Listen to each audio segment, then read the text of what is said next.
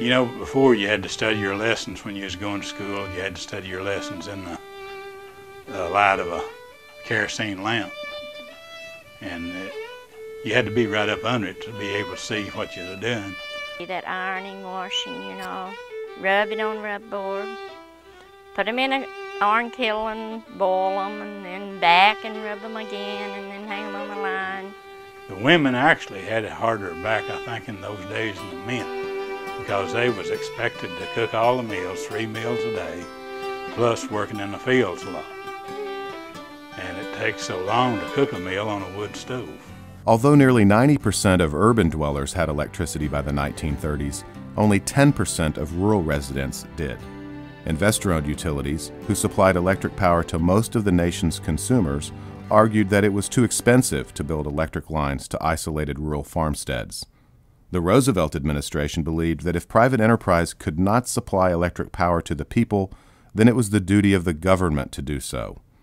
Under Roosevelt's leadership, the Rural Electrification Administration, or REA, was created in 1935 to bring electricity to rural areas like Arkansas. At the time that I first became associated with it, the people were working on farms. The vast majority were farm people. Billy Bryant recalls the story of his father's efforts to bring electricity to his family's North Arkansas farm in the early 1930s. And they asked him $1,200 to bring electricity into him. Well, that was only like 300 or 400 feet. And he said, well, that's more than the farm is worth. So he said, if I can't have convenience electricity, I will move to Ships Ferry. So we moved down on the farm on the river in Ships Ferry. I don't think there's anything better ever happened to the world and to the United States, and especially in Arkansas. See, when they first built the line, they didn't go off to all the houses. They just went right straight down 62 highway, because it's a federal highway, and that's that. And then they've come back later and built off, you know. Of course, they did it through loans that they get every so often to do a certain part of the work. Many groups, especially investor-owned utilities, opposed the federal government's involvement in developing and distributing electric power. These groups said the government was unfairly competing with private enterprise. Some members of Congress believed that REA was a dangerous program that would bring the nation a step closer to socialism. Others said farmers simply did not have the skills needed to manage local electric companies. Despite those sentiments, the program survived, largely through the vision of such strong leaders as Harry L. Oswald, the first general manager of the Arkansas State Electric Cooperative Incorporated, now known as Arkansas Electric Cooperatives, Inc., or AECI. I worked with RFC processing Indiana REMC's Rural Electric Membership Cooperative loans. I saw this film, Power in the Land, and I said, this is the way to go for me. So I left RFC and went to REA, moved out to St. Louis, and was an administrative assistant there for Region 8 and wrote loans for all of the cooperatives, to the point that I knew all the managers and all the directors in Region 8. I went to work with them, and I think in reflection, I don't see how I could have been more foolish than I was. I was making $5,600 a year with the federal government, and my next move was back to Washington, and that is what I didn't want. My wife was pregnant with the second child, about 7 months. My mother had been declared terminally ill, and the money that they was going to finance me with, pay my salary with, was made by assessments.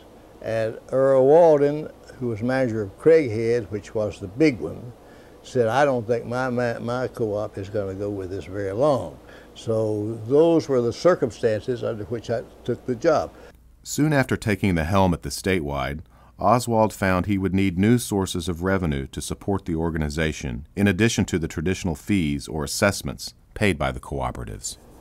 I was told by the board of directors, principally Mr. Walden of Craighead and Mr. Knapberger of Mississippi County, that you are going to have to figure out some way to make some money to provide for yourself, because my board may take out of this assessment any time. So I said, well, how do you suggest? And they said, well, the transformer business might be lucrative. And I recognized that it wasn't just going to be a political business that I was going to be operating, but also an economic one. I put in a meter shop and put in a print shop. The electric distribution cooperatives were having financial difficulties as well. As a child, Billy Bryant accompanied his father, Clyde, to sign up members for North Arkansas Electric Cooperative. It wasn't easy. I would probably have been 9 years old, and we'd go to the people's house and they'd say, well, Clyde, I don't have the $5, and I'd love to have it, but I don't have the money. Well, see, they only made $1 a day in those days, and that's a week's wages. And we'd go to the next one and he'd say, well, I would kind of like to have it, but I'm afraid it'd burn my house down. They were scared of electricity. And then we go to the next one, and the guy would have the $5, and he was ready. And his wife was in tears because she just was so glad to get electricity, because those poor women back in those days had it rough. Jack Cochran, a longtime manager for North Arkansas Electric Cooperative, describes just how his cooperative grew.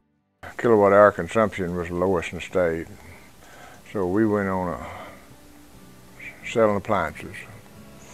We bought some new trucks, bought appliances carload at a time, and hired some salesmen, and they went out knocking from door to door, and we put the appliances out there. We had a good finance plan, and they really put them appliances in. Once it got started, everybody wanted a range and a water heater. There was only 2 water heaters on the whole system that I knew of that picked up and took off. We started it, got the ball rolling, and they picked up, made it just fine. Promoting the use of such labor-saving appliances was a key to the success of the cooperatives. Demonstrations of electric ranges and refrigerators were a mainstay at the cooperative's popular annual meetings. When we got electricity, of course, we thought we just really had the light then, and did. I remember how proud we was when we got our refrigerator. At that time, I didn't have my washing machine. I got a refrigerator first. And we were so proud of that, you know. We just had to cook. I mean, what you're going to use almost for that meal, you know. As the use of the new appliances grew, so did the cooperatives. Despite the growth, the cooperatives still didn't control their own destiny. One of the biggest early problems was power supply. Only one power supplier that we'd get power from, that was Arkansas Power and Light Company. And they pretty well wrote the ticket.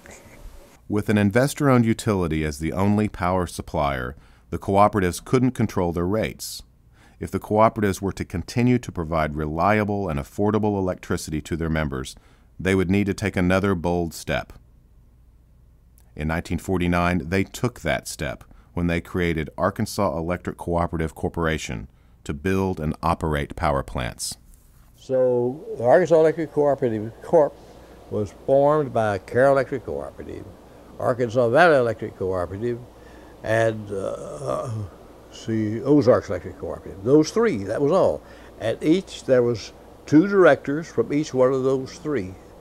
And we got a loan for $10.5 million with the help of Congressman Jim Trimble, primarily, to build a power plant at Ozark and a 30,000 kW plant. In addition to the loan, the cooperatives received permission from state regulators to build the power plant and transmission lines. But the investor-owned utilities fought it, taking the issue to the Arkansas Supreme Court. In 1953, the court ruled against the cooperatives, halting the project. I told the board, I said, not just those 3 co-ops are at stake here. All of you are at stake. You need to all participate in this. whether you are going to get power from it or not. With the cooperatives firmly behind AECC, the political tides turned. In 1955, a state law passed granting authority to AECC to build and operate power plants. 2 years later, the cooperatives won another major battle when a law was passed freezing their service territories and protecting them from encroachment from other power companies.